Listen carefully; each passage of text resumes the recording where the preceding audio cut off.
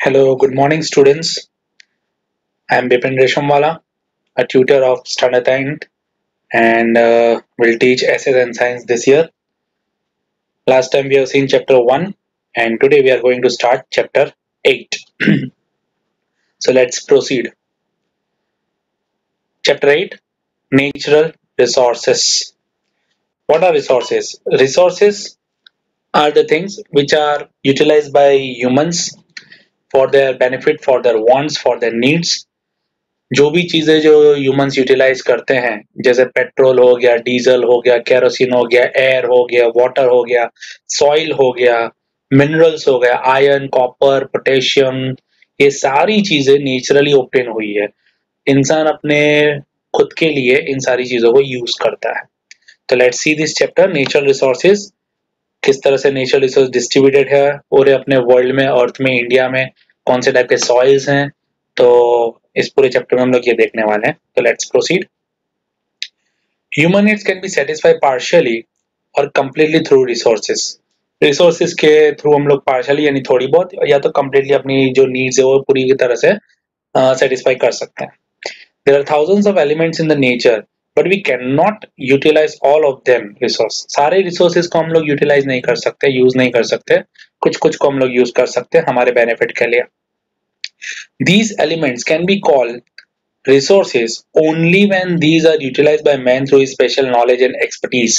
Expertise का मतलब क्या होता है? एक्सपर्टीज यानी कि खुद का नॉलेज, खुद का जिस ब्रांच में एक्सपर्टीज हो यानी नॉलेज हो, जिसमें खुद का एक्सपीरियंस हो, तो उसको एक्सपर्टीज बोलते हैं। इन अदर वर्ड्स, ये डेफिनेशन है बच्चों, the things which the man is dependent, human needs can be fulfilled by them. Second, human needs can be fulfilled by them and man has the physical and intellectual capacity to utilize them are known as resources. तो resources क्या होता है बच्चों? तो resources जो इंसान जिस पे डिपेंड करता है, इंसान की नीड्स जिससे फुलफिल होती है और इंसान जिसको फिजिकली और इंटेलेक्चुअल कैपेसिटी से यूटिलाइज कर सकता है, तो उसको कहते हैं रिसोर्स। तो ये रिसोर्स की डेफिनेशन हो गई। In this way, anything which is used to fulfill the human needs become a resource. In ancient time, man did not know, इंसान को पता नहीं था about the minerals buried within the land. Minerals बहुत सारे जमीन के अंदर होते हैं, आयरन, कैल्शियम, पोटेशियम वगैरह बहुत कुछ होता है अंदर, तो इंसानों को पहले पता नहीं था। So these were not resources at that time. तो उस टाइम पे resources consider नहीं होते। But today, these are extremely useful due to their utility and the developed techniques of mining. Mining बच्चों क्या होता है? तो अर्थ के क्रश को नीचे से खोद के जो मिनरल्स निकाले जाते हैं, जैसे कोयले की खान होती है, हीरे की खान होती है, तो इस तरह से जो अर्थ को डग करके अंदर से खोद के जो मिनरल्स निकाले जाते हैं, आयरन होता है, पोटेशियम होता है, एल्यूमिनियम होता है, कॉपर होता है, तो इसको माइनिंग एक्टिविटी बोलते हैं। अर्थ को खोद के मिनरल्स को निकालने की technique. The natural resources should have both the values of virtues यानी कि quality of utility and capability to work. Resources कैसे होने चाहिए? तो जिसको हम यूज कर सके और जो रिसोर्स हमारे काम आ सके, कैपेबल होना चाहिए काम करने के लिए। The resources are made of the interaction of the three things. तो नेचर हमको वो देता है, मैन यूटिलाइज करता है एंड उससे कल्चर बनाता है। हम जो भी चीजें बनाते हैं, बिल्डिंग्स बना दी, अगर हमने मॉन्यूमेंट्स बना दिए, ये सारा हमारे कल्चर का पार्ट हो जाता है। So let's proceed to our next topic, uses of resources. ये 2 मार्क में पूछा जाता है बच्चों, 2 या 3 मार्क में। Resources are useful to us in many ways. कहाँ पे resources का यूज होता है? बहुत इंपॉर्टेंट टॉपिक और एकदम इजी भी है। We learn about his role gradually at every stage of human life. All activities from agriculture to industry. Agriculture से लेके इंडस्ट्री तक। एग्रीकल्चर में क्या क्या लगता है? तो बच्चों सॉइल लगता है, वाटर लगता है, एयर लगती है, देन मॉइस्चर लगता है, टेम्परेचर लगता है। ये सारी चीजें कहाँ से आई? तो नेचुरली आई है हमारे पास। तो ये इससे एग्रीकल्चर यानी कि प्लांटेशन होता है। तो एवरीथिंग नेचुरल रिसोर्सेज को यूज करके ही हमको मिलता है। सेकेंडली इंडस्ट्री पिन से लेके मशीन्स तक हर एक चीज इंडस्ट्री में मैन्युफैक्चर होती है। पर इन मैन्युफैक्चर के लिए हमको मैन्युफैक्चर करने के लिए हमको रॉ मटेरियल चाहिए। तो रॉ मटेरियल कहाँ से आता है बच्चों? तो वो आता है नेचुरल रिसोर्सेज से। से फॉर एग्जांपल आयरन की बात कर ले, लोहा जो होता है तो वो हमको जमीन के अंदर से मिलता है बाय माइनिंग एक्टिविटीज। तो लोहे को हमको पहले रॉ मटेरियल के फॉर्म में निकालना पड़ता है, उसके बाद इंडस्ट्रीज में जाता है, उसमें से कई सारी चीजें बनती हैं, मशीन्स वगैरह सब बनता है। So all activities from agriculture to industry ultimately depend on the natural resources. Let us know more about it. तो resources as a food, खाने के तौर पे हम क्या यूज करते हैं रिसोर्सेज में? तो various food items for man are compiled यानी कि उसको फॉर्म किया जाता है by various resources, जैसे कि fruit grown naturally, fruits होते हैं, various crops through agriculture, milk and its product and meat obtained through domestic animals, fish and other aquatic animals from reservoir and river, honey prepared from honeybees etc. are used as a food item. ये सब खाने के तौर पे use होता है। Resources as a raw material industries में raw material के तौर पे यूज होता है वो। Various goods such as forest products, agro यानी एग्रीकल्चरल प्रोडक्ट्स, वुल जो शिप में से मिलता है, उसमें काफी सारे स्वेटर्स वगैरह ये सब बनाया जाता है। हाइड्स यानी खाल होती है, जानवरों की खाल होती है, लेदर जैकेट्स बनते हैं, लेदर शूज बनते हैं, बेल्ट्स बनते हैं, पर्सेस बनते हैं। एंड मीट गोश्त खाने के लिए अवेलेबल फ्रॉम एनिमल्स। मिनरल ओर किसको बोलते हैं बच्चों? जो रॉ फॉर्म में हमको अवेलेबल होता है अर्थ में से, जब हम जमीन खोदते हैं यानी कि जब माइनिंग होती है तो अर्थ क्रस्ट के अंदर से आयरन पोटेशियम वगैरह जो निकाला जाता है, कॉपर वगैरह जो निकाला जाता है, तो वो इम्प्योर फॉर्म में होता है, तो उसको बोलते हैं ores. From the forms the raw material for many industry. तो ये सारे रॉ मटेरियल इंडस्ट्रीज के लिए। जैसे कि हमने कॉपर निकाला, we are knowing that copper जो होता है हमारे घर की वायरिंग में काम लगता है। तो कॉपर जो ऑब्टेन होता है वो रॉ फॉर्म में होता है, उसको प्योरेस्ट फॉर्म में लाके उसमें से अप्लायंसेस बना के इंडस्ट्रीज में वो बनते हैं। And third one, resources as an energy resources. Energy जो प्रोवाइड करता है, एनर्जी कई तरह की होती है। जैसे कोल को जलाया जाता है थर्मल पावर स्टेशन में, इलेक्ट्रिसिटी प्रोड्यूस होती है। पेट्रोलियम हम हमारे व्हीकल में यूज करते हैं, पेट्रोलियम के प्रोडक्ट्स जैसे पेट्रोल, डीजल, कैरोसिन, नेफ्था, ये सब व्हीकल्स वगैरह में, मशीन्स में यूज होते हैं। Then natural gas, CNG gas जो होता है, मीथेन इसका मेन कंपोनेंट होता है, तो ये गाड़ियों में भी यूज होता है, कई सारे मशीन्स में यूज होता है। हमारे घर में जो हम एलपीजी सिलेंडर्स यूज करते हैं या एलपीजी स्टोव जो होते हैं उसमें ब्यूटेन कंटेंट होता है, तो वो एज एनर्जी सोर्स हमको प्रोवाइड करता है, हीट प्रोवाइड करता है। As a fuel in industry as well as domestic fuel, हमारे घर में यानी कि डोमेस्टिक हो गया। Beside energy can generate through solar insolation. Solar insolation यानी सोलर रेडिएशन, सनलाइट की एनर्जी की वजह से जो हमको इलेक्ट्रिसिटी प्रोडक्शन होता है via solar cell, that is unlimited in quantity. Wind जिससे पवन चक्की चलती है, wind mill. C waves that is tides and एब, जो सी वेव्स होती है, मोजे जो होते हैं, लहर होती है, उसमें लहर ऊपर जाती है नीचे जाती है, तो उसको टाइड एंड एब बोलते हैं, उसमें से भी इलेक्ट्रिसिटी प्रोडक्शन कर सकते हैं। एंड वाटरफॉल यानी कि हाइड्रो इलेक्ट्रिसिटी जिसमें से प्रोड्यूस होती है, तो वो etcetera. So these were the resources as a uses of resources we can say। ये पूरा टॉपिक resources of use था, 3 मार्क में इसको यूज कर सकते हैं। Now the type of resources, types of resources, very important topic बच्चों, ये पूरा का पूरा नहीं पूछते, इसमें से इंडिविजुअल टॉपिक पूछते हैं। Resources can be classified as follows: first, on the basis of ownership, on the basis of re-availability, and on the basis of distribution centers। Following are the type of resources that are based on the ownership। हम लोग topic wise देखेंगे, तो ये पहला topic है based on the ownership, ये ownership के base पे है। तो लेट्स सी ओनरशिप का मतलब क्या होता है कि ये रिसोर्स किसके पास है और किस तरह से उसका यूज किया जाता है। तो सबसे पहले इंडिविजुअल रिसोर्स, इंडिविजुअल यानी किन के पास है ये। तो इंडिविजुअल अकेला पर्सन के पास हो सकता है या तो उसके फैमिली के पास हो सकता है।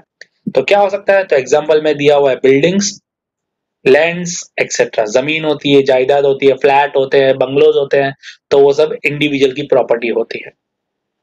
नेशनल रिसोर्स जो पूरे देश का है, ओन बाय अ कंट्री और अ रीजन। तो क्या होता है, तो आर्मी यानी डिफेंस, ये पूरी कंट्री का होता है, आर्मी, नेवी, एयरफोर्स हर एक का होता है ये, तो हमारे लिए काम लगता है।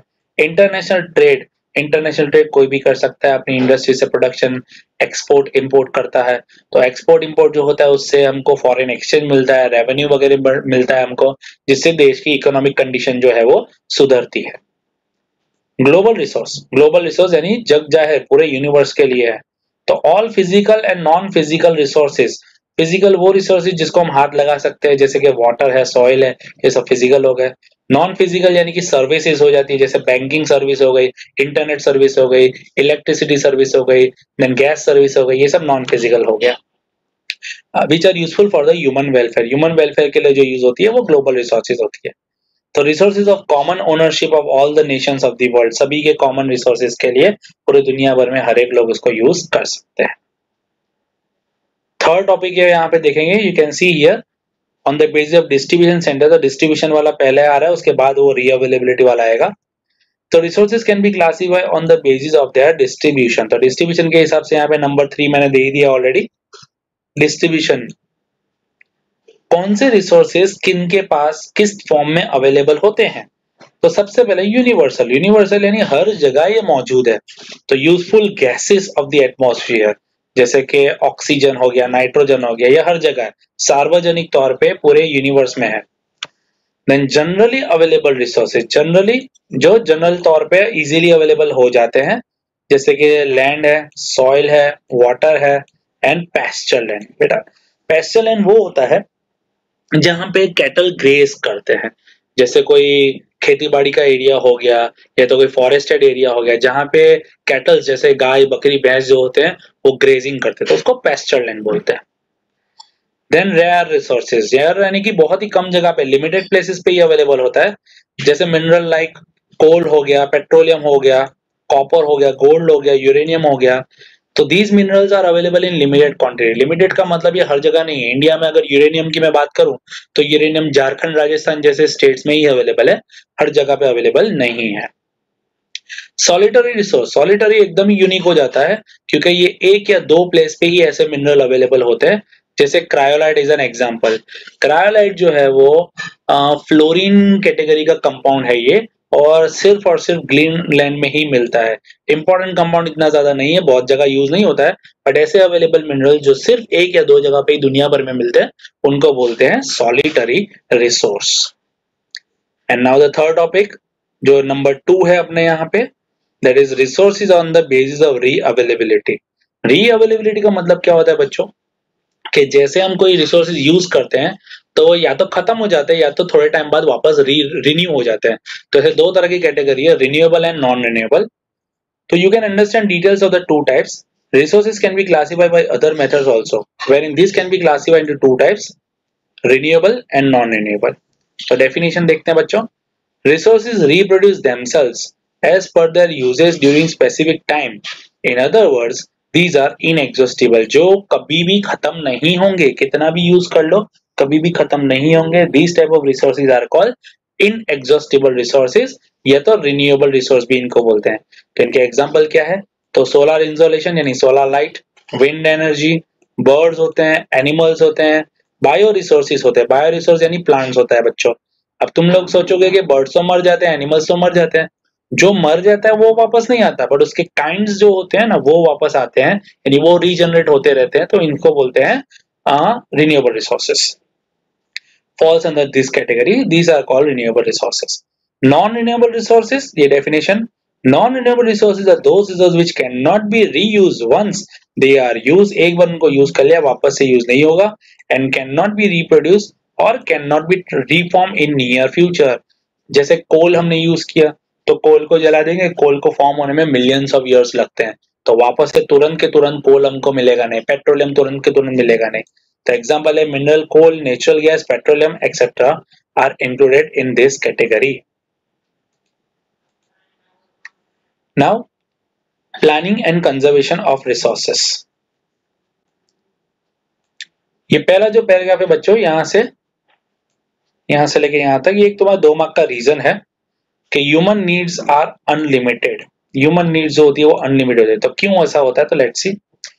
Human needs are unlimited while resources are limited. Resources तो हमारे पास कम है, ऐसा नहीं है कि जमीन खोदी और सब कुछ हमको मिलता ही गया। रिसोर्सेज बहुत ही कम है, और जैसे जैसे पॉपुलेशन बढ़ता जा रहा है, लोगों की डिमांड बढ़ती जा रही है, रिसोर्सेज उतनी ही तेजी से यूटिलाइज भी होते जा रहे हैं। During last 100 years, the usage of natural resources has increased very much due to extraordinary development in the science and technology and due to the population explosion. Population बढ़ रहा है जिसकी वजह से काफी ज्यादा यूजेस होता जा रहा है। Severe implication यानी indications, will have to be experienced in the future if the serious thought is not given to this matter. अगर हम बेफाम इसी तरह से यूज करते गए तो नियर फ्यूचर में हमारे फ्यूचर जनरेशन के लिए कुछ भी बचेगा नहीं. So it is the duty of all of us to conserve resources for the future generation. Resources should be conserved and should be used rationally. Rationally का मतलब होता है लिमिटेड यूज करो, जितना जरूरी है उतना ही करो, ज्यादा से ज्यादा यूज मत करो. The word conservation is directly related to scarcity of the resource. और जो scarcity का मतलब होता है lesser proportion. जो चीजें कम होती है ना उसी को हम कंजर्व करते हैं. जो चीजें ज्यादा होगी उसको प्रिजर्व करने की या कंजर्व करने की जरूरत नहीं है. जो कम होती है उसको हमको कंजर्व करना होता है, प्रिजर्व करना होता है ताकि वो खत्म ना हो जाए. If the resources are exploited यानी यूज, एक्सप्लॉइटेड का मतलब यूज होता है, एट द करंट रेट, जिस तरह से हम आज की डेट में यूज कर रहे हैं, where they can be exploited haphazardly and irrationally, haphazardly यानी thoughtlessly, बिना सोचे समझे, and irrationally यानी speedily and unlimited quantity में, then it will be dream to maintain the development and the current lifestyle. जो lifestyle हम जी रहे हैं वो lifestyle वापस से आएगी नहीं, future generation में ऐसा कुछ भी वो लोग enjoy कर पाएंगे नहीं.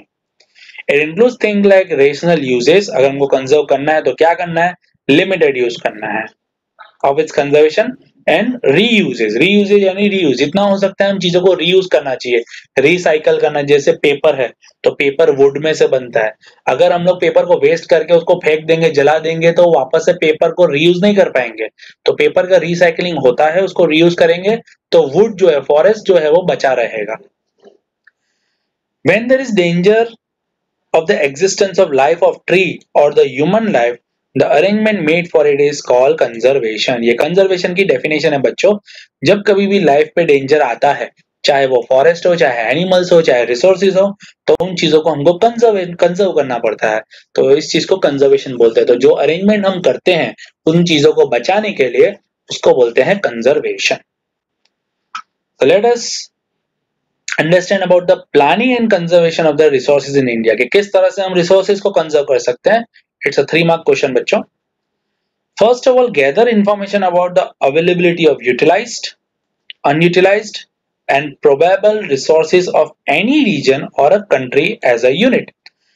कोई भी कंट्री में जो भी रिसोर्सेज हैं, कोई भी रीजन में जो भी रिसोर्सेज है, आयरन, कॉपर, एल्यूमिनियम जो भी है, पहले तो उसका एक हिसाब लगाओ कि कितना अवेलेबल है. उसके लिए भी साइंटिफिक मेथड्स अवेलेबल है कि जमीन के अंदर कौन से मिनरल कितनी क्वांटिटी में, वो हमको इजीली पता चल सकता है. तो पहले तो इंफॉर्मेशन गैदर कर लो. The resources which are limited or non-renewable should be exploited यानी कि used scientifically and should be used only where it is necessary to use them. जहां जरूरत हो तभी यूज करो, साइंटिफिकली करो. साइंटिफिकली यानी कि इसका मतलब जहां पे जरूरत पड़ती है उसी हिसाब से उसको यूज करना चाहिए, बेफाम किसी भी तौर से उसको यूज करना चाहिए नहीं. Attempt should be made to develop the resource the quality of which can be increased. ऐसे रिसोर्सेज यूज करो जिसकी क्वांटिटी जो है वो हम बढ़ा सकें. The resources which are cheaper, जो सस्ता होता है, and जो easily available होता है, should not be wasted. जो easily मिल रहा है तो जरूरी नहीं होगा उसको खर्च करते ही जाओ, उसको बचाओ. But instead they can be used sparingly for the future use. Sparingly यानी उसको हमको easily और जितना limited quantity में हो सके उतना ही यूज करना चाहिए. Those resources which are in limited quantity should be conserved. जो कम क्वांटिटी में उसको कंजर्व करो, जैसे कोल हो गया, पेट्रोलियम हो गया, ये सब कम क्वांटिटी में यूज करो, जहां जरूरत है वहीं यूज करो. Find its alternative option through technical development is favorable in a long run. अब जैसे बात कर लो पेट्रोल की, पेट्रोल व्हीकल चलते हैं, गाड़ियां जो है पेट्रोल से चलती है, बट उसके जगह पे हमने ऑल्टरनेटिव भी ढूंढ लिया है, सीएनजी पे भी तो गाड़ियां चलती है, तो सीएनजी पेट्रोल का ऑल्टरनेटिव यूज हो गया. समझ में आया बच्चों? Necessary laws should be formed for the conservation of resources and should be enforced strictly. जो भी रूल्स को फॉलो नहीं करेगा, haphazardly नेचुरल रिसोर्सेज को एक्सट्रैक्ट करेगा. गवर्नमेंट परमिशन देती है माइनिंग की, बट वो भी एक लिमिटेड क्वांटिटी में होता है, पूरा का पूरा खोद के निकालने ही लेना होता है. तो अगर कोई इस तरह से कोई भी इलीगल तौर से एक्टिविटीज कर रहा है, रिसोर्सेज को यूटिलाइज कर रहा है, तो वो चीजें अगेंस्ट में जाएगी लॉ के, और उस पर्टिकुलर इंडस्ट्रियलिस्ट या उस पर्सन के खिलाफ केस भी हो सकता है. Citizens should be well acquainted with all the facts associated with the rational uses of the resources and public awareness should be cultivated. लोगों को खुद को पता होना चाहिए, acquainted यानी कि known, they should be well known about the resources, कितने कम resources हैं. अगर हमको ये लाइफस्टाइल से जीना है तो हमको हमारे लिए प्लस हमारी फ्यूचर जनरेशन के लिए भी बचा के रखना पड़ेगा. Now soil formation. Last time 9th standard में देखा था सॉइल फॉर्मेशन के बारे में. यहाँ पे शॉर्टकट में दिया है, 2 मार्क की शॉर्ट नोट है. Generally, the part of the surface of the earth wherein the vegetation grows is called soil. Vegetation का मतलब plants. ऐसा सरफेस जहां पे प्लांट ग्रो कर सकता है तो उसको बोलेंगे सॉइल. इसकी दूसरी डेफिनेशन है बच्चों, the upper most layer of the crust of the earth is called soil. अर्थ की सबसे ऊपर की जो लेयर होती है, जो पाउडरी फॉर्म में होती है, तो उसको भी सॉइल बोला जाता है. Soil is the thin layer compose of various elements on the surface of the earth. Minerals जैसे कि आयरन हो गया, पोटेशियम हो गया, देन सल्फर हो गया, कैल्शियम हो गया, फास्फोरस हो गया. ह्यूमिडिटी यानी water, moisture, H2O. Humus, humus होता है organic matter partially decompose. Plants, animals, insect जो मर जाते हैं, जमीन के अंदर जो दफन हो जाते हैं, तो वो धीरे धीरे डीकम्पोज होते रहते हैं, तो उसको बोलते हैं humus. Humus is very much essential for the fertility. Fertility में बायोटिक कंपोनेंट का ये काम करता है. बायोटिक यानी living, organic matter. And air, obviously air तो चाहिए, are mixed up in it. The parental rock lies below the soil. Parental rock के बारे में लास्ट ईयर भी देखा था बच्चों 9th स्टैंडर्ड में. Parental rock वो रॉक होता है जिसमें कई तरह के मिनरल्स होते हैं, फास्फोरस, पोटेशियम, कैल्शियम वगैरह. और ये मिनरल्स जब ये जो रॉक होता है वो टूटता है तब सॉइल के फॉर्म में कन्वर्ट होता है. तो कई तरह के फैक्टर्स होते हैं जिसकी वजह से जो रॉक होता है वो पाउडरी फॉर्म में कन्वर्ट होता है. तो लास्ट ईयर देखा था सन, विंड, वाटर एंड लाइकेंस नाम के जो सब्सटेंस होते हैं, एल्गे एंड फंगी का मिक्सचर, तो ये इनको पाउडरी रॉक से, बड़े बड़े पत्थरों से छोटे छोटे पाउडरी फॉर्म में कन्वर्ट करते हैं, तब जाके सॉइल बनता है. और ये सॉइल बनने की प्रोसेस एक दिन की नहीं है, इसमें सेंचुरीज लग जाती है, कई साल लग जाते हैं इसमें. Okay. Soil is formed due to the material available through the denudation. Denudation यानी जब ये पेरेंटल रॉक टूटता है यानी ब्रेकिंग होता है तब जाके उसमें सॉइल बनता है. बायोटिक रेमनेंट्स, रेमनेंट्स यानी कि रिमेनिंग, ह्यूमिडिटी एंड एयर बाद में अंदर मिक्सअप होते हैं.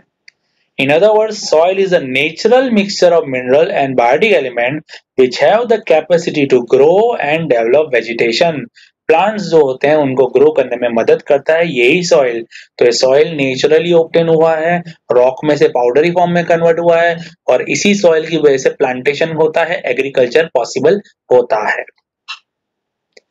नाउ सॉइल, सॉइल की डेफिनेशन हम लोग ऑलरेडी देख चुके हैं. The upper most layer of the soil of the crust of the earth is called soil which contain mineral and biotic elements necessary for the growth and development of vegetation. Although their proportion is not the same everywhere, हर जगह पे हर तरह का soil और proportion same नहीं होता. The soil is a layer or the surface of the matter formed due to the mixture of the scattered material of the parental rock and vegetation. अलग अलग जगह पे ये पेरेंटल रॉक अलग अलग हो सकते हैं, उनके कंटेंट अलग हो सकते हैं, इसलिए हर अलग अलग जगहों पे अलग अलग टाइप के सॉइल हमको देखने मिलते हैं. फैक्टर्स ऑफ इनंडेशन अभी हमने डिस्कस किया बच्चों के सन, विंड, वाटर एंड लाइकेंस जो एल्गे और फंगी का मिक्सचर होता है, ये बड़े पत्थर को छोटे पाउडरी फॉर्म सॉइल में कन्वर्ट करने के लिए मदद करते हैं. तो these are the factors of डिनंडेशन. Breaking जो होता है सॉइल का, डिनंडेशन यानी ब्रेकिंग जो होता है वो इन्हीं फैक्टर्स की वजह से होता है. Prepare very thin layer through the डिनंडेशन of rock. Rock टूटते हैं और छोटा पाउडर में कन्वर्ट होता है.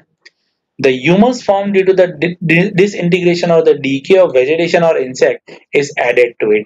बाद में वो सॉइल के अंदर इंसेक्ट और वेजिटेशन जो होते हैं वो अंदर डिपोजिट हो जाते हैं डीकम्पोज होने के बाद.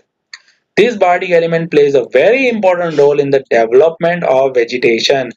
Plants इसी की वजह से ग्रो करते हैं.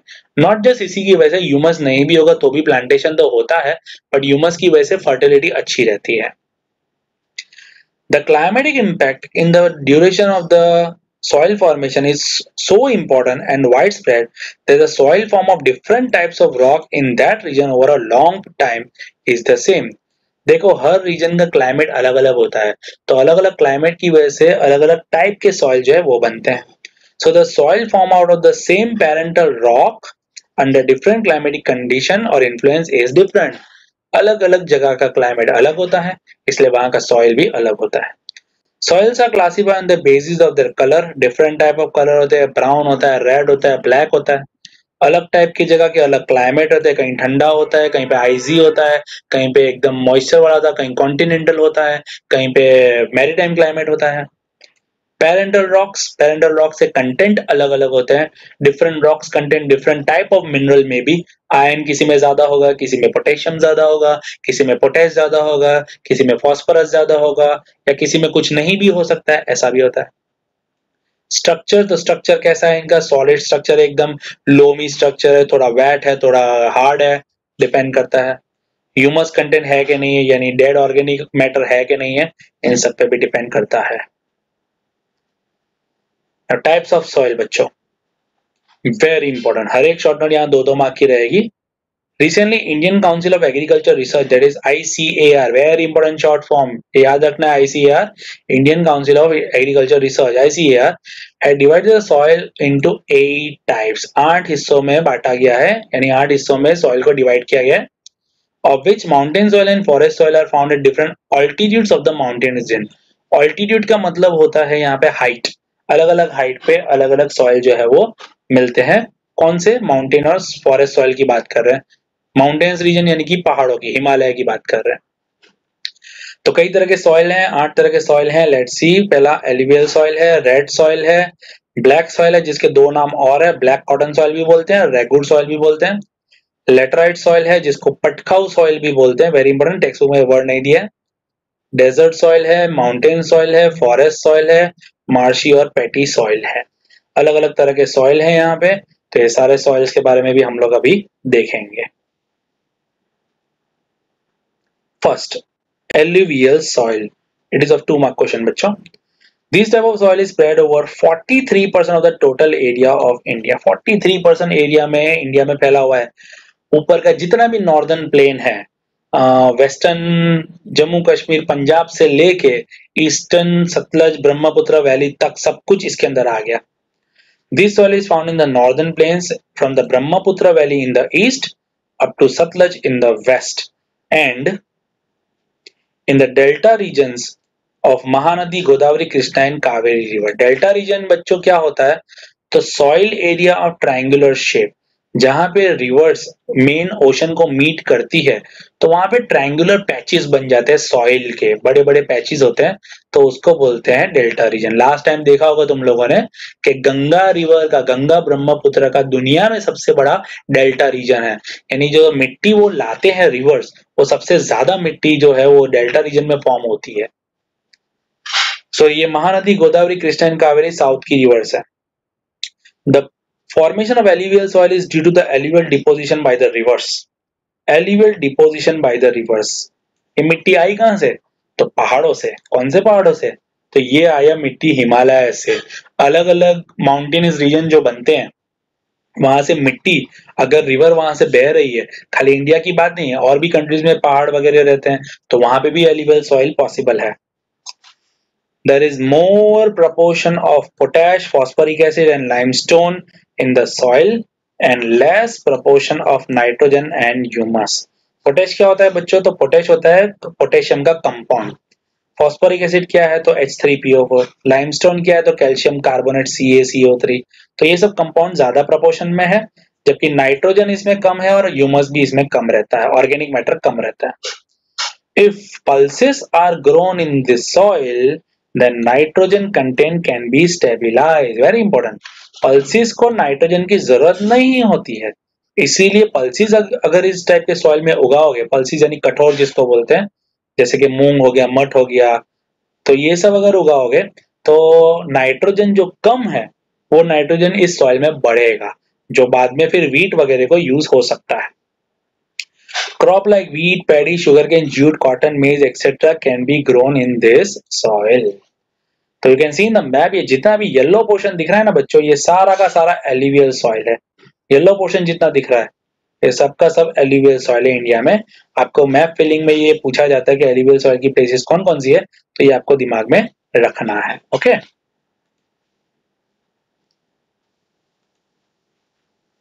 Now other type of soil, red soil. It occupies 19% of the total land area. 19%.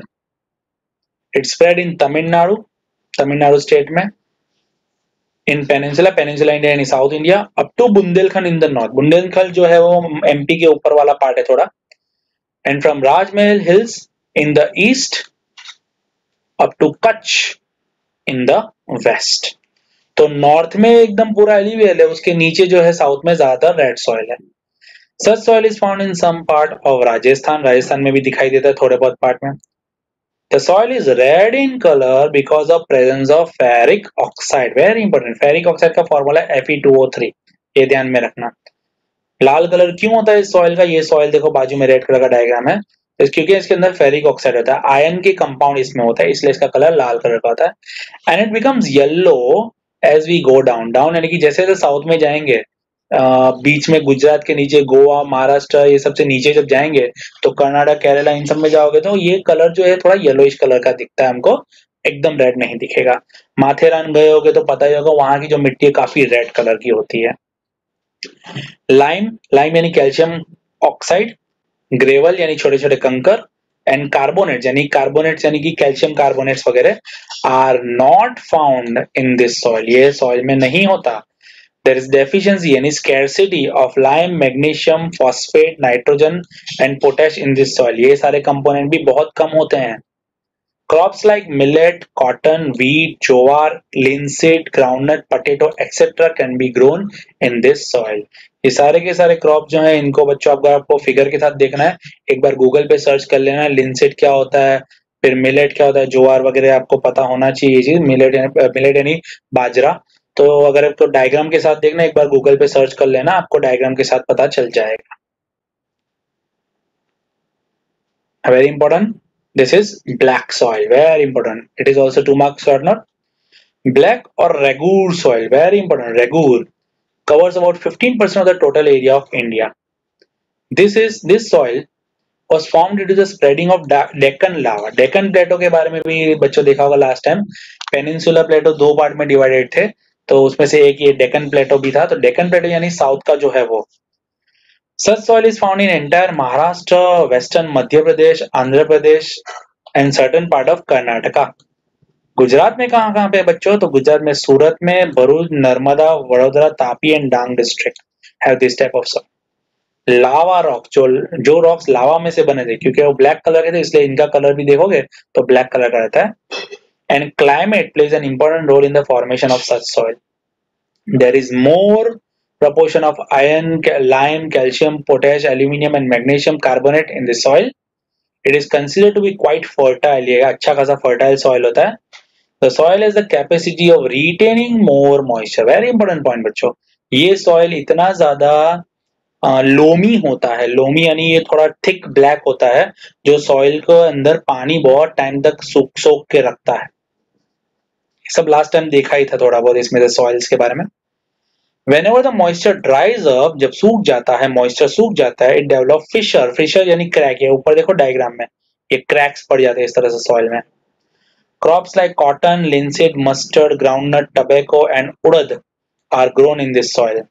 As it is more suitable for cotton इसमें बहुत ही अच्छे से उगाया जाता है, इसमें अच्छे से उगता है, इसलिए इसको बोलते हैं ब्लैक कॉटन सॉइल बच्चों. Very important short note this one. ये डेक्कन प्लेटो में उगता होता है, गुजरात में भी कई सारी जगह पे है ये, और कॉटन इसमें सबसे ज्यादा होता है. Laterite soil, very important. Laterite soil का दूसरा नाम है बच्चों पटकाऊ soil. Very important. The name laterite derive from the Latin word letter which means brick, ईंट. ब्रिक जो होती है वैसे भी रेड कलर की होती है. It's red colour is due to iron oxide. Iron oxide की वजह से, अगेन फेरिक ऑक्साइड जो है आयरन ऑक्साइड, उसकी वजह से लाल कलर होता है. When ये इसकी कैरेक्टरिस्टिक है, very important. When the soil is wet, it becomes smooth like butter, but when it is dry, it becomes very hard. जब ये मिट्टी गीली होती है तो बटर जैसी एकदम स्मूथ होती है, और जब ये ड्राई हो जाती है तो एकदम हार्ड हो जाती है. It is formed due to the change of dry and moist climate and due to the prevention of silica-based material. Silica यानी SiO2, सिलिकॉन ऑक्साइड इसको बोला जाता है, सिलिका को. This soil has developed in the higher peninsula plateau of India. The soil contains more potash, iron, aluminium. Soil is less fertile, ज्यादा कुछ उगाया नहीं जाता इसमें, but cotton, paddy, ragi, sugarcane, tea, coffee, cashew, etc. रागी का मतलब millet होता है, बाजरा, can be grown after using fertiliser. बिना फर्टिलाइजर के ये सब उगाया नहीं जा सकेगा. आपको पता ही होगा फर्टिलाइजर वो होते हैं जो एक्सटर्नली बाहर से सप्लीमेंट्स ऐड करते हैं सॉइल के अंदर. सॉइल में ऑलरेडी ये सब नहीं है, जो जो बेस मटेरियल होना चाहिए वो सब नहीं है इसके अंदर, तो इसलिए बाहर से ये डालना पड़ता है. आयरन नहीं है, पोटेश नहीं है, एल्यूमिनियम नहीं है, तो इसलिए बाहर से हमको फर्टिलाइजर ऐड करना पड़ता है. Frequent desert soil. This type of soil is seen in the area where the climate is arid or semi-arid. Arid का मतलब पूरी तरह से बारिश एकदम ही नहीं होती है या थोड़ी बहुत बारिश होती है, उसको सेमी एरिड बोलते हैं. The soil is sandy and infertile. Sand होता है, कोर्स होता है, उसमें जरा भी मॉइस्चर नहीं होता और एकदम बंजर होता है, infertile. The soil contain more dissolved mineral. इसके अंदर मिनरल्स तो बहुत सारे होते हैं बट फर्टिलिटी कुछ भी नहीं है. राजस्थान, हरियाणा एंड सदर्न पंजाब है दिस टाइप ऑफ सॉइल. इन गुजरात में भी है. This type of soil is found in Kutch and some part of Saurashtra. With irrigation facility, crops like millet and jowar can be cultivated in this soil. तो millet and jowar, बाजरा ज्वार इस type के soil में उगाया जा सकता है. वो भी कब? इरिगेशन फैसिलिटी के बाद ही, क्योंकि बिना पानी के ये क्रॉप भी उगेंगे नहीं. Mountain soil. This type of soil is found in the valleys and slopy region of Himalaya at the altitude and height of 27 to 3000 meter. Its layer is very thin, बहुत ही पतली सी लेयर होती है और under develop होती है, बिल्कुल भी develop soil नहीं होता ये. The soil is found in Assam, Darjeeling, Uttarakhand, Himachal Pradesh and Kashmir. In Himalayas, the soil is found at a greater altitude in the regions of pine and chit tree. ये soil Himalaya के इस height पे जहां pine और chit tree होते हैं तो वहां पे अवेलेबल होता है. फॉरेस्ट सॉइल, थोड़ा और ऊपर हिमालय में. This type of soil is found within the altitude of 3000 to 3100 meters in the coniferous forest of Himalaya, Sahyadri यानी कि साउथ में है, सह्याद्री पता हो तो, eastern Ghats and the Terai reason of Himalayas, इन जगहों पे मिलता है. सह्याद्री यानी कि वेस्टर्न घाट्स होता है बच्चों, ये दिमाग में रखना, लास्ट टाइम देखा था. The surface of the earth is covered by the shaded leaves. Shaded leaves यानी कि जो पानखड़ पत्ते जो खड़ जाते हैं ना, तो पूरा ये जो फॉरेस्ट सॉइल होता है ऑटम सीजन में पत्ते खड़ जाते हैं और नए पत्ते जो आते हैं, तो ये जो पर्टिकुलर सीजन होता है इसमें पत्ते खड़ के जमीन पे पड़े रहते हैं. The upper part of the land becomes black, वो पूरा ऊपर ब्लैक हो जाता है due to increase in the humus caused by the decaying leaves. जो पत्ते गिर जाते हैं जमीन पे पड़े पड़े फिर सड़ने लगते हैं और इसकी वजह से जो फॉरेस्ट सॉइल की जो लेयर होती है वो काफी ब्लैक होती है. इट चेंजेस टू ब्लू और red colour while going down with in the land. जैसे जैसे नीचे जाते जाएंगे, साउथ में नीचे जाते जाएंगे या ऑल्टीट्यूड में नीचे जाते जाएंगे, इसका कलर ब्लू या तो रेड कलर का होता जाता है. बिसाइड टी, कॉफी, स्पाइसेस यानी मसाले, अदर क्रॉप्स लाइक व्हीट, मेज, barley, paddy etcetera can also be taken. The soil is in limited area, हर जगह नहीं है, बहुत ही लिमिटेड एरिया में. मार्शी और patty soil. This type of soil develops in the humid region due to the accumulation यानी deposition of biotic element. सबसे ज्यादा humus content इसी टाइप के सॉइल में होता है. During rainy season this land is submerge in the water and when water recedes, water जब चला जाता है, paddy can be grown in it. Very important point बच्चों, ये जनरली डेल्टा रीजन्स में होता है. बरसात का पानी आता है तो जो रिवर्स होती है वो छलोछल हो जाती है, भर जाती है, तो जिसकी वजह से पानी भर जाता है. जब रेनी सीजन खत्म हो जाती है या पानी जब उतरने लगता है तो वहां पे जो पानी बचा हुआ होता है उसमें पैडी यानी कि राइस ग्रो कर सकते हैं. There is an excess of biotic elements and minerals in such soil. It shows the insufficiency यानी कि कम है, फॉस्फेट और पोटेश इसमें बहुत ही कम है. Such soil is found in Odisha, West Bengal, coastal Tamil Nadu, central area of northern Bihar and in Almora district of Uttarakhand. The soil is very limited extent, बहुत ही कम इसका extent है, limited extent है, बहुत कम जगह है. So these were the 8 type of soil हमने देखा, बहुत ही important topic था ये. Now what is soil erosion? Soil erosion क्या होता है? What is soil erosion? 2 mark question है ये बच्चों. पहले तो definition. Erosion means the transportation of the land particle from one place to another with the help of moving air or water. हवा की वजह से या तेज पानी के बहाव की वजह से जो लैंड पार्टिकल, जो अपर लेयर होती है, वो जो चली जाती है, वो जो निकल जाती है, तो उसको बोलते हैं soil erosion. In other words, the faster transportation of the particles of the surface land to the other place by natural forces, wind, water की वजह से होता है. It takes many years to form the upper layer. Upper layer बनने में कई साल लग जाते हैं.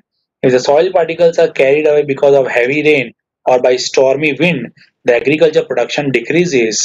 अगर upper layer जो है soil की नहीं रहेगी, तो agriculture production भी नहीं हो पाएगा अच्छे से.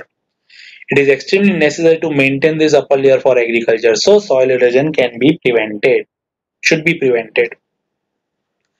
तो measures to control or to prevent soil erosion, क्या ऐसा कर सकते हैं जिसकी वजह से soil erosion ना हो? तो soil erosion किन वजह से होता है? पहला, control grazing activity on the land. Cattle grazing जो होता है, जिसकी वजह से भी सॉइल, वो जो घास फूस खाते हैं ना, तो सॉइल लेयर को भी निकाल देते हैं, इतना जोर से खींचते हैं जो कैटल्स होते हैं, गाय भैंस जो होती है वो सब. Plantation should be carried out in the contour method in sloppy land. Contour का मतलब लाइन पैटर्न में. ये देखो, ये जो लाइंस है ना, ये तो पूरी बंजर जमीन है, बट लाइन मेथड में उसको करना चाहिए. मैं आपको बता दूं कॉन्टोर मेथड इस टाइप का, इसको कॉन्टोर मेथड बोलते हैं, टेरेस फार्म्स इसको बोलते हैं, तो लाइंस मेथड में. Okay. Plant trees in the fallow land. Fallow land यानी कि वेस्ट लैंड, जहां पे बंजर जमीन है वहां पे प्लांटेशन करो, पानी वगैरह डाल के, खाद वगैरह डाल के. Construct check dams where there are streams. जहां वाटरफॉल होते हैं, छोटे मोटे वाटरफॉल होते हैं, तो वहां पे चेक डैम्स बना दो. डैम बनाने से क्या होगा बच्चों?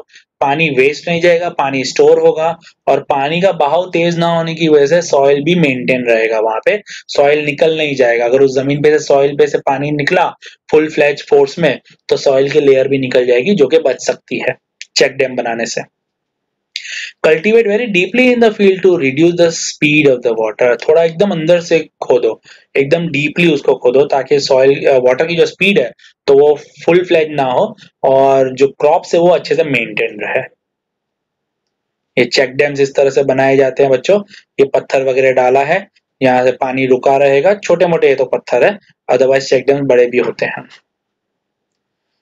Soil conservation. What is soil conservation? Again, 2 mark question. Soil conservation means to prevent the soil erosion and to maintain its quality. किसी भी तरह से soil का erosion नहीं होने देना है और soil की quality maintain रहे, तो इसके लिए क्या कर सकते हैं? Soil conservation is directly connected to retain the soil particle at their original place. Soil particle कहीं पे ना जाए, ये main तो ध्यान रखना है. Different remedies are used to different places in the world according to the location and problems. If the soil is not conserved, then there are chances of flood आ जाएगी, which enhance the risk of the lives and property. बाढ़ आती है, हमको पता ही है, नुकसान तो होता ही होता है, खेत तो बर्बाद होते हैं, जान हानि का भी नुकसान होता है, प्रॉपर्टी भी बर्बाद होती है. तो फ्लड को कैसे बचाया जा सकता है? तो यहाँ पे देखो, सरफेस रन ऑफ वाटर. ये देख रहे हो, अगर पूरा सरफेस फ्लैट होगा इस तरह से, तो पानी निकल जाएगा सीधा, फास्ट फ्लो. तो ऐसा नहीं होना चाहिए. बट अगर हार्वेस्टिंग करें इस तरह से, वाटर को स्टोर किया जाए, जैसे डैम बना के, ये देखो, तो यहाँ पानी का स्टोर भी होगा और अंडरग्राउंड में भी पानी जो है वो जाएगा, जिसकी वजह से ग्राउंड लेवल इंक्रीज होगा. Water accumulate on the terrace, percolate slowly, raising the ground water table. तो इससे मदद होती है. इस टाइप का फार्मिंग करना चाहिए, ना कि पूरा इस तरह से फ्लैट रखना चाहिए. Remedies of soil conservation. Again 2 mark question. The roots of the trees in the forest cover holds up the soil particle. Roots होते हैं, वो फॉरेस्ट कवर को होल्ड करके रखते हैं. अगर रूट निकल जाएंगे तो डेफिनेटली फॉरेस्ट नहीं रहेगा, फॉरेस्ट नहीं रहेगा तो पार्टिकल, सॉइल पार्टिकल निकल जाएंगे, और पार्टिकल निकल जाएंगे तो फर्टिलिटी नहीं रहेगी. Plant trees in the river गॉजेस and on the mountain slope. River गॉजेस यानी रिवर के साइड्स पे, जहां रिवर्स बह रही है तो वहां पे साइड्स पे प्लांटेशन कर देंगे. तो रिवर का जो कभी फ्लड अगर आ गई, रिवर में पानी अगर ज्यादा आ गया, तो वो बाहर रोकेगा उसको. जो फॉरेस्ट वगैरह है, जो प्लांट हमने डाल के रखे हैं, तो वो रोकेंगे. A series of trees should be grown near the desert area to prevent the wind with more velocity. Desert area में विंड काफी तेजी से बहती है, तो अगर प्लांटेशन कर देंगे वहां पे, अगर थोड़े बहुत ट्रीज होंगे, तो डेफिनेटली विंड की स्पीड को कम करेगा एंड अल्टीमेटली सॉइल इरोड होने से बचेगा. Stop advancing desert. The river flood should be controlled by diverting their flow in the other rivers or in the dry river bed. ऐसा बहुत बार होता है कि जो ज्यादा फ्लडेड रिवर हमेशा होती रहती है तो उसको दूसरी रिवर्स में टर्न ऑन किया जाता है, दूसरी रिवर्स में उनको डाइवर्ट किया जाता है ताकि वहां की जो सूखी रिवर्स है या सूखे पॉन्ड्स वगैरह वो भरे जा सके। तो इससे दो फायदे होंगे, फ्लड किसी चीज को डिस्ट्रॉय भी नहीं करेगी, पानी का जो है वो कंजर्वेशन भी होगा और सॉइल जो है वो भी मेंटेन रहेगा। The unrestricted pasturing, any cattle grazing again, loosens the soil layer of the mountain. It should be prevented. तो जो कैटल ग्रेजिंग होती है तो उसको भी कम से कम करवाना चाहिए, यानी कैटल्स के लिए खाना करो बट जहां पे फर्टाइल लैंड है वहां पे मत करवाने दो, वहां पे रिस्ट्रिक्टेड रखो। Methods like horizontal cultivation, terrace farm, etc. should be implemented. ये देखिए बच्चों, टेरेस फार्म इस तरह से, टेरेस फार्म यानी स्लोपी लैंड भी होते हैं, यहाँ पे भी देखिए अगर हॉरिजॉन्टल कल्टीवेशन है इस टाइप से कल्टीवेशन करते हैं, इससे दो फायदे हैं। ये जो कल्टीवेशन जिस तरह से पानी के बहाव को स्टॉप करेगा, उसको फ्लो होने से बचाएगा। Humus content should be added to the soil which has loose is fertility. जो सॉइल ने अपनी फर्टिलिटी खो दी है तो वो सॉइल अपने वापस से फर्टिलिटी हासिल कर सकता है बाय ह्यूमस कंटेंट। तो डेड प्लांट्स ऑर्गेनिजम्स जो होते हैं वो सॉइल में जाएंगे, फर्टिलाइजर्स होंगे, organic manure are the best veg. By implementing these remedies, soil can be conserved. The conservation of soil is a strong necessity today. आज की डेट में सॉइल अगर कंजर्व नहीं किया तो फ्यूचर में एग्रीकल्चर प्रोडक्ट्स भी अच्छे से नहीं होंगे। Government, society and the people should work together for the conservation. सिर्फ ये गवर्नमेंट की ही रिस्पॉन्सिबिलिटी नहीं है, ये हमारी भी रिस्पॉन्सिबिलिटी है to protect the soil. So that's a chapter बच्चों, ये पूरा चैप्टर आज हमने देखा है इस टॉपिक में। कुछ एमसीक्यूज है तो वो भी देख लेते हैं। The resources available at one और to places in the world, तो दैट इज कॉल्ड सॉलिटरी, एक या दो जगह पे ही मिलते हैं, हमने देखा था, जैसे क्रायोलाइट था। Soil formation take place due dash elements of the parental rock. Parental rock का क्या होता है, तो वेदरिंग एंड इरोजन। वेदरिंग का मतलब टूटना, यहाँ पे डिस्ट्रॉय होना, पेरेंटल रॉक टूटता है और सॉइल में कन्वर्ट होता है। What is the other name of पटकाव soil, text book में नहीं था, मैंने लिखवाया था, that is laterite soil. Google पे अगर आप लोग सर्च करोगे ना तो उसमें एलुवियल बताएगा, but it is not alluvial, it is पटकाव, that is the laterite soil. तो ये ध्यान रखना, अगर आपको स्कूल में भी बोल रहे हैं, एलपी सवानी में बोलते हैं कि एल्यूमिनियम एलुवियल सॉइल को पटकाव बोलते हैं, that is wrong, it is laterite soil only. And recently the soil of India is classified into dash types, तो हमने देखा 8 टाइप में डिवाइडेड किए, किसने किए, तो Indian council of agriculture research, that is ICAR ने किए हैं। So that is the chapter number 8. Thanks for watching. Prepare करना, इसके क्वेश्चन आंसर ऑलरेडी मैं भेज चुका हूँ, पहले पूरा चैप्टर अच्छे से इसका एक्सप्लेनेशन देख लेना और फिर बाद में इसको प्रिपेयर करना।